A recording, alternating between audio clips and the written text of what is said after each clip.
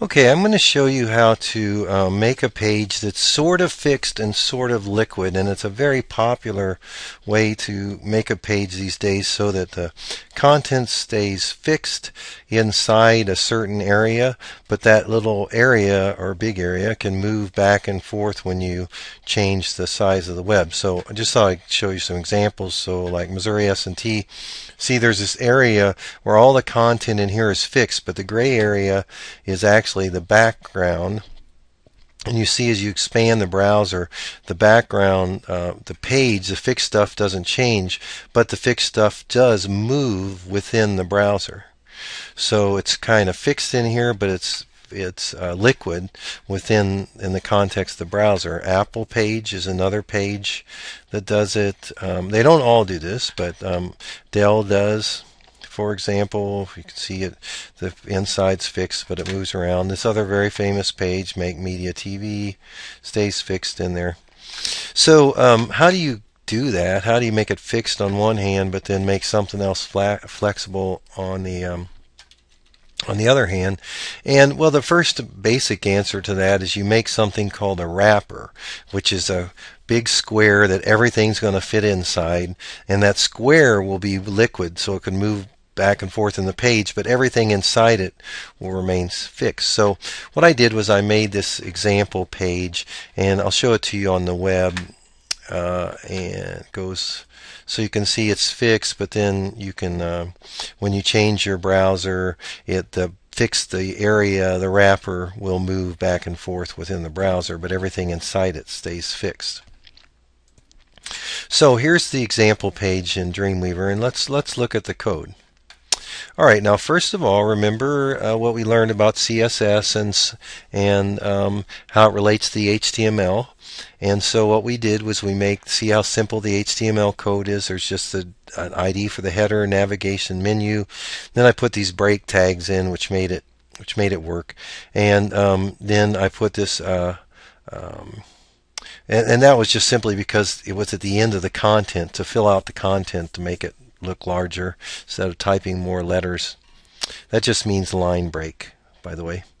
And then we have this footer tag also at the end, and I put a little text in there where I got this beginning site to start out with. Give people credit. All right, and so there's the IDs, and then here's the characteristics. Well, first of all, let's note that everything is nested within the wrapper. So here's the header, here is the navigation, here is the main, and here is a footer. All of it's nested inside this wrapper. So one really important thing that'll screw you up from the get-go is if you say position absolute for header, navigation, main, footer, they won't work. And the reason is because when you say absolute position for some part of that page, it will put it exactly there no matter any context, no matter what tags it's embedded inside or anything like that. So you have to not have position. If you have position absolute underneath stuff, it's going to screw up this design. So let's start off with this. We have this different kinds of selector for CSS, which you can actually take an HTML element like body, and you can give it CSS properties. And so that's one thing. Instead of just having an ID with properties, you can actually give an actual HTML element properties.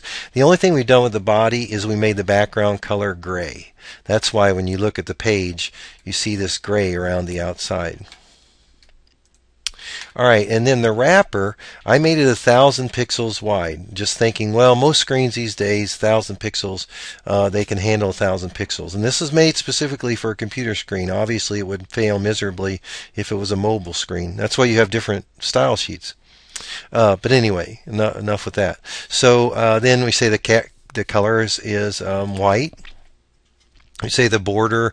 Now this is an interesting border tag. It's a shortcut because you could say border style is or border width is thin, border style is solid, border color, etc. But there's a shortcut, and if you put them in a certain order, you can just have one border declaration. So anyway, so then it has the margin at the top is fixed is 50 pixels. Margin at the bottom is 50 pixels, so it's always going to be like that. But here's the characteristic, here's the thing that makes it liquid, is that the margin to the left is set to auto and the margin to the right is set to auto, and that means automatically change the margin to make the page centered as you move the browser. Padding 0, so the padding just simply means that all of the things that are nested within the wrapper will go all the way to the exact edge of the wrapper. There's no space between the wrapper and those three different divisions that are inside it. And then the header has a background color. It has a little border around it, and it has some padding, which 15 pixels. And we'll talk about the box model later, but padding, just so you'll know for now, it means this distance between the edges of the division and the text inside. So there's this little space, so it's not right up against the edge. So that's what padding means there.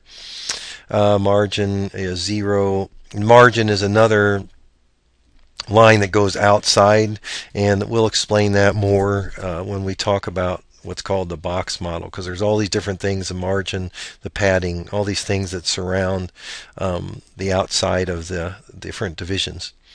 And then the navigation, we have the margin set to 25%. We could actually set it more specifically, but I have it set to a percentage for now just to make it a little simpler. But obviously the percentage doesn't change because it's fixed inside the wrapper. And then it has these other things about the margin top. This little float left thing, that's kind of complicated, but it just means that in the flow of the page, when you get to the navigation part, it needs to have a page break and move to the left. And so that's why it shows up where it does over here on the left. So those are all just characteristics. These are just declarations associated with each of these IDs within the style sheet. So that's how you can make a kind of a wrapper that makes your page kind of fixed but kind of liquid, and it's a pretty popular thing to do these days.